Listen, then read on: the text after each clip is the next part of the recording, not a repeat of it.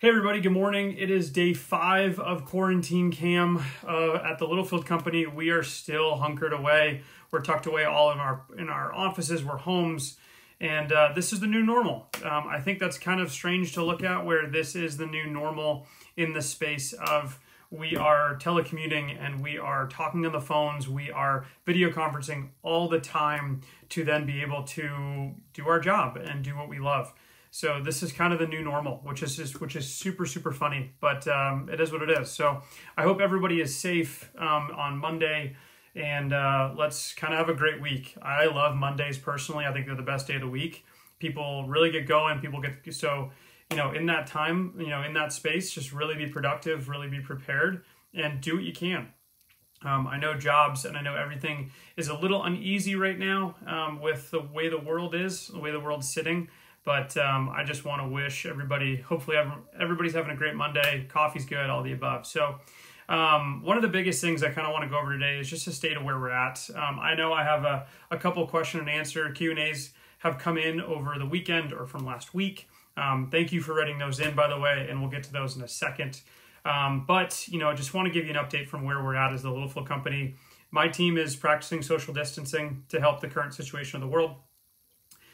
The hard part for where we sit is that we love making videos and we love collaborating together. And I think that's a difficult part for us, is because we've built a community, we've built a really strong bond with just being a earshot away or a holler away. And to do this virtually now has been a challenge. I'm really, really thankful for my team to take it head on, as so many others are as well. But I think it's super important. And yeah, like I said, I kind of deeming this the new normal in that space, where this is what it's going to look like for the next little while. And we don't really know what's going to happen, but we're embracing it, fully head on, and we're going to tackle it. So I think the other hard part is that we just love telling stories, and without having cameras or people to interact with, we're struggling to find really unique ways to do that. I think it's where we're putting a lot of our energy, a lot of our conversation, and a lot of our creativity into right now, to understand where or how we can tell stories, how we can create connection, how we can inspire. But I think it's super, in these uncertain times, I think it's our job as society to continue to foster opportunity and foster connection. I think it's one of those things where right now opportunity is just kind of slowly being pulled away for no one's fault. It's just a terrible time, but I think it's a really important time to foster that connection. And it's really, it's really interesting. It is 2020, and we have to remember that this thing here called a phone is arguably a computer. And if this was 1950, we would have no ability to do our jobs. We would have no ability to execute. We would have no ability to create connection or inspire people, even from our homes. And I think we have to use the tools at our disposal to create connection, to create community, to create those opportunities, even if this is the new normal for the next couple of months.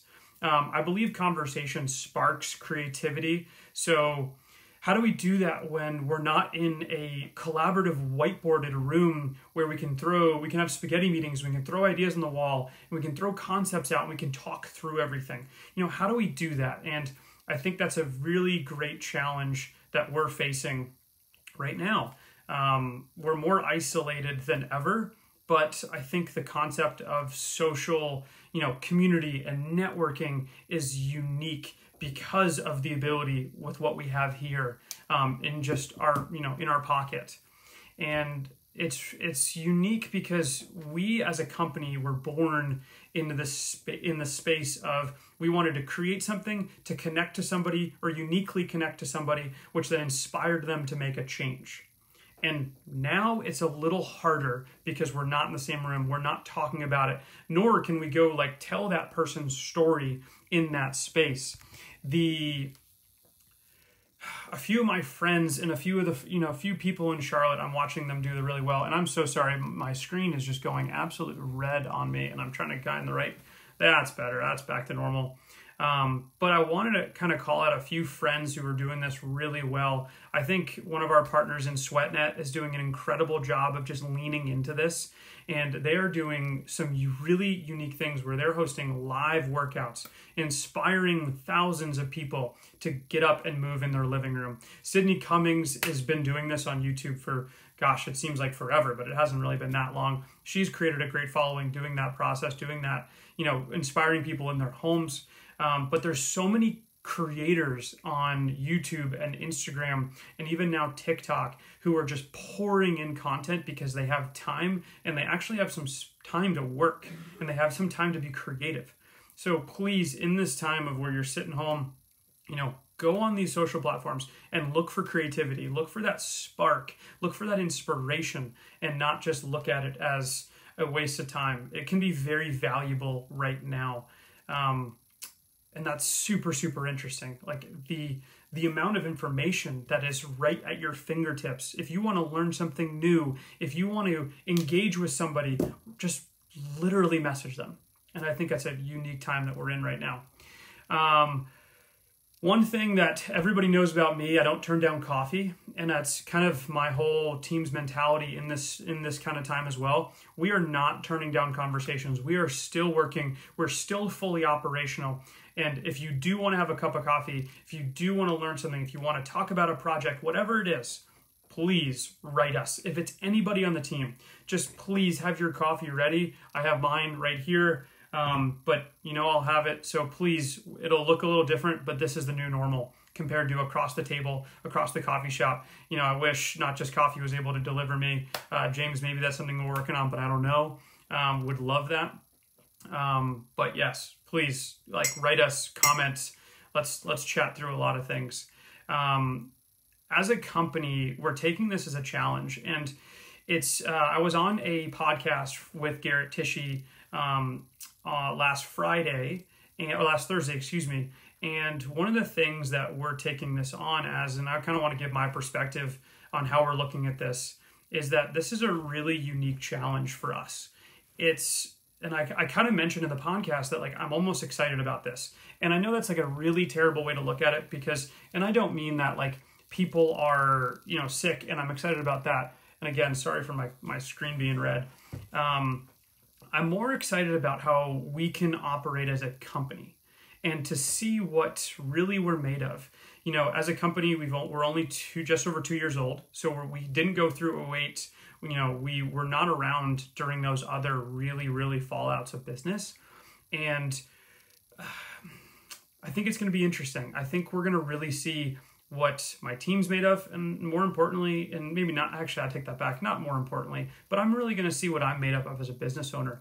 And I'm really, really excited about the opportunity to see how I can stay focused, how I can motivate my team, how I can inspire, and that's super important to me. Another one of our goals was probably for 2020 was to open office number 2. And, as we were heading up to this, we had some great conversations. We had some really unique opportunities, and, California was looking like a great opportunity for us. And with a few key people, California would have been a home run start. And we would have probably looked into that a lot faster. Now we're putting it on the back burner real quick.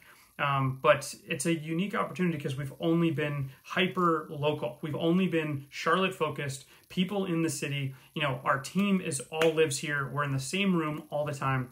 And now we have this ability to understand how we're going to operate from afar. And we have this opportunity to see how we as a team are going to come together and work from maybe 3,000 miles away. And I think that's a really unique place to look at it from. And I'm just trying to stay positive throughout this, but it's our responsibility to continue to create a global community. So what types of content would you like to see from us? As we're building out a lot of ideas and concepts, and we're trying to run on a lot of them, but if there's anything that you guys want to see from us, is anything from how I'll pick on Austin, how Austin makes an iced coffee in the morning, to how we color videos, or what's our process like. Please write in, give us concepts, give us questions, we can answer those and make some really compelling content while still in home. and from this too, because this is an incredible device. So we don't need, hundreds of thousands of dollars worth of equipment. We can do everything from right here, which we're super excited about. All right, well, that is it for kind of the state of the company right now. To get into a couple Q&As, first one comes in as, let's see here, how have your shoots changed from when you were doing this solo to now as a company? It's changed drastically. I mean, it's unbelievable. It's night and day. When I was doing this solo, it was also, I was a photographer. I wasn't a videographer. So in that space of now, as the Littlefield company, we are majority video. It's changed drastically. I couldn't have imagined we walk onto a set with 6 or 7 people to produce a video, and that's a normal thing for us. We like to keep crews small. We believe that we can be efficient in our time as well as in our people. But to think that it was just me to now having 7 people loaded up in the van and in a truckload of gear is very different. So definitely also the creativity has changed a lot as well. The concepts have gotten deeper. We've gotten more elaborative. We've gotten more creative. So it's night and day changed. Another next question, how is the team morale? I think the team morale is positive.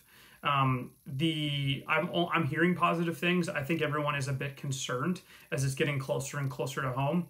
But right now we are positive, and we're trying to make really unique content to help everybody grow and help everybody learn. So we're keeping, it's even the small stuff, as we have the last Friday of every month, we have a tradition of doing Video Friday, where everybody on the team has to bring a video in. We get popcorn and drinks, and we really just hang out and we talk about the uniqueness of that video and why it was shown. And we're gonna figure out a way. We're gonna do it this week, and we're gonna do it remotely.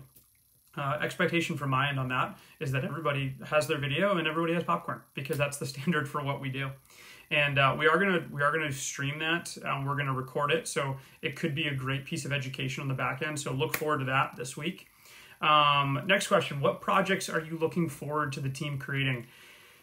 I think the biggest thing I'm really excited about is showing our team dynamic, as well as showing the uniqueness of who people are. It's really interesting when you put a group of 8 people into a room. They're all different. And a core value for us is be your DNA. It's when you get brought into the company, you are brought in for a reason, and that reason is because of who you are. Not because of who we want you to be, not because of who we think we can change or manipulate you to be, but who you are as an individual. Your experiences have made you who you are. It's created you, and for that fact, we want you in the room making creative conversation, or talking about creative ideas and making creative decisions. So for that, I'm excited to see the team, get some love and really see why I'm so passionate about this team, because the team that we've assembled is pretty incredible. The guys on the team are they're great people, truly, unbelievably great human beings. And I'm so fortunate for that. So I'm excited to see you guys see a little bit of the side of that. All right, next question up. Should a company go silent on social media or push content? If so, what recommendations? Push content, no question. I know the old expression content is king, but right now I think it's more important to push content than ever, because people are stuck in their homes. They need to be entertained. They need distraction from these really odd, unprecedented times. Push content. Create content in whatever it is. If it's a small video, if it's live, whatever it is, people need entertainment during this time. Please, I think it's a time to lean into marketing, but it's creative marketing.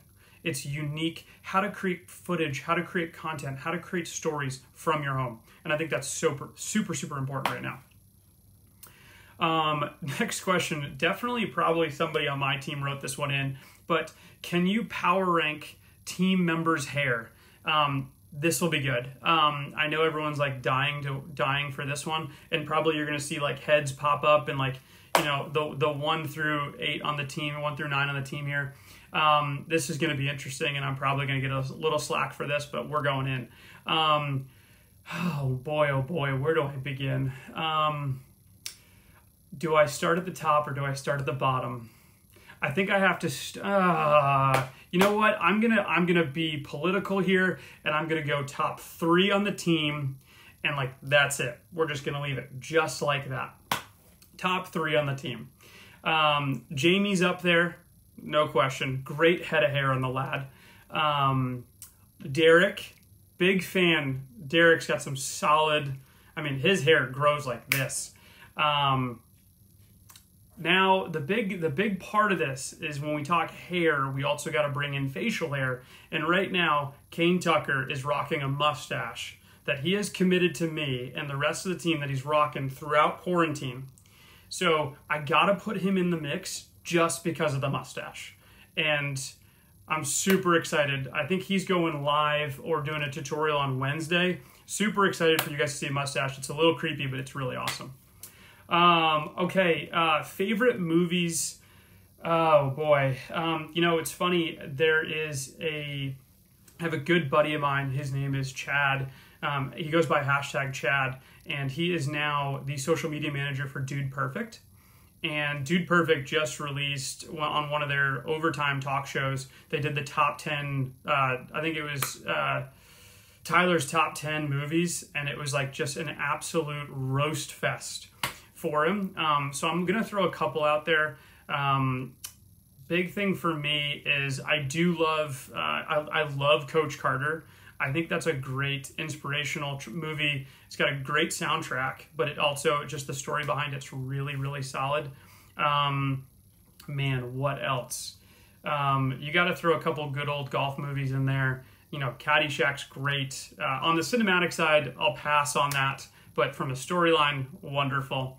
And, you know, there's just too many good ones out there. I think, a lot of the recent ones with, you know, Inception's phenomenal. Dark Knight is just, I mean, the cinematography to a lot of this recently. 1912, I haven't seen it, or 1920, I haven't seen it yet, but I heard that is just world-class from how they did it. So I'm excited to see that maybe over this quarantine time. Okay, next couple questions. Do you have any work-from-home hacks? I think the biggest thing is following a routine. I'm a big routine guy where I get up at 5, get to the gym at 6, and then I'm clocked in by 7:15 at the office, and just start moving. And I'm keeping the same time here. You know, this morning I was in the other room working out at 6, and showered and got dressed. And I think that's the biggest thing right now. I've heard from a lot of people, like, showering and getting dressed and like getting ready for your day is just so important. So guys, the biggest thing that I'm working on, again, I'm going red again. I apologize. We didn't have this problem last week, but we're going to power through it, and hopefully it goes away right now. Get up and get ready. That's the biggest thing I can do, but also make sure you're moving around. There's a lot of things, especially in the creative space, you can get stuck while working at home. You can be super productive, but creativity like plummets potentially because you're not around people. You're not talking, you're not seeing things and ideating like regularly. So please talk to people, keep the conversations going, but also get up and move around. Here's a great one. We teased that we're going to drop Spotify playlists last week, and we are officially going to do that right now. Spotify playlists are live. If you go to Spotify, search The Littlefield Company, and as you search The Littlefield Company, you'll get Little Mermaid soundtracks before you get to The Littlefield Company, so just power through it. We have 4 playlists live right now, and from there, take a listen. This is the songs our guys are listening to right now, home in quarantine. It's Littlefield favorites, motivation, productive work, and just fun. So whatever you're in the need for, if you just want a little bit of uplifting, kind of like smile and nod your head along, like check out Just for Fun. And if you really need to get down to some work, throw production on there. So yeah, guys, check those out. And then we'll drop links on our social channels as well. And then our last question here is, how have you seen our other companies impacted during this time? Man, I've seen everybody get impacted by this. You know, you go down to the restaurant owners, the coffee shops, but even just like the big businesses are getting impacted by it. It's pretty unusual to see something across the board get impacted. I think the industries that are not seeing a huge impact are potentially going to be like the construction workers.